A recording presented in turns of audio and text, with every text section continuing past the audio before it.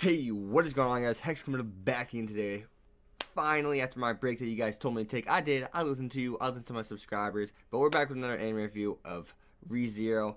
And in this episode, we learn a lot about Subaru once again, just when it comes to these children. And he realizes all their goals. And I'm pretty sure this is his first time going down to the village. But I'm pretty sure he remembered all these goals simply because he's been down to the village multiple times after he's died and restarted his little time loop thing. But in this episode, we have Reem, blue-haired girl. I get confused too, and we have Subaru teaming up, and they had to go to the village because we find out that's actually the dog. So Subaru basically intentionally has himself getting touched by each villager, and he remembers where they touched him. You know, each one specifically touched him, and I really thought that was a very, very, very well done in the way they did that. But other than that, Subaru also makes a promise that after this is all over, he will answer any of Reem's questions, and Reem straight up tells him that she has a lot of questions that she needs answered, and so be ready.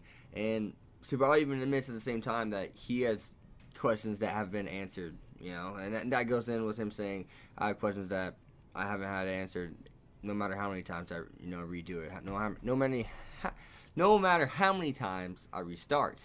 Consider that out there. But we also learned that the dog, technically, that left a curse on Subaru, is called a Mabbeast, M-A-B-B-E-A-S-T, a Mabbeast. So, I don't know if I pronounced that right, but that's a really interesting name, I guess. That's a weird-ass name. But basically, this dog is the creation from the evil witch, well, the jealous witch, excuse me. So, that's really interesting. I mean, other than that, at the end of this episode, it's just crazy. I mean, the end of this episode is crazy. We see Reem, like, we have Subaru saying, hey, I see the lights, Reem, and he turns around, and, I mean, Reem's tethered. And then we have the original dog finally come out that's controlling all these other, Mabbeasts. And, well, technically, I don't know if those other dogs were Mabbeasts. I think the Mabbeast is technically just that puppy dog, per se, but I'm not sure, because it seems as if they take many forms, because obviously it should have been spotted in the village. They would have known what a Mabbeast is, and I'm really interested as to what made the boundary break. I mean, was it simply that these barriers just don't last as long as they they just don't last as long. Some of that, I don't want to say as they should, because I don't know how long they're supposed to last, but they just don't last that long. Like, is that the case, or does someone inside mess with the boundary? I'm really wondering if maybe they're being controlled. Maybe they have a curse on them to where they're being controlled. That's something I really am interested in. At the same time, I'm really interested as to where Roswell went. He said he had something he had to attend to, and he had to dress up, which wasn't like him, I guess. And he had something to attend that was really concerning to him. But besides that, we're getting a little bit off track. Reem's tethered whenever Subaru turns around. And, I mean, it looks like Reem just died. She took that hit. So, it looks as if whenever Reem's life is, like really, really, really in danger, she goes, like, demon mode. Because she absolutely destroyed all of those dogs. But Subaru, once again, risks his life. Pushed Reem out of the way. And took a shot for her, And is Subaru going to live? She's screaming. She's saying, Subaru, don't die on me.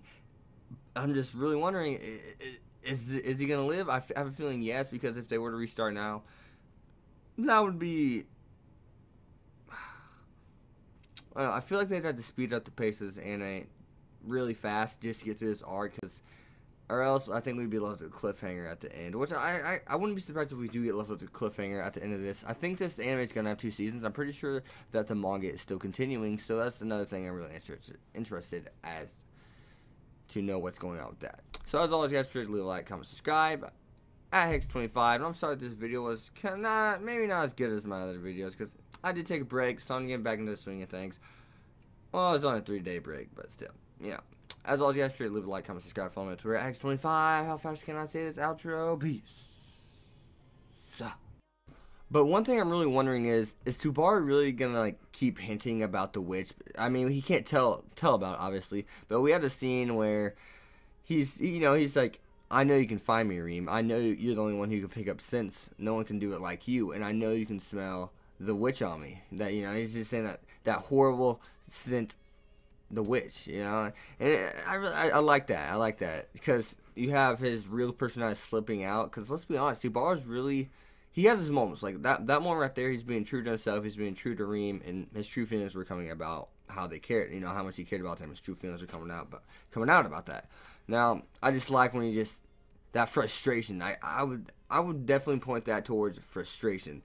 Frustration is just it seeps out of him every now and again, and I really do expect Subaru to kind of crash and burn a few more times.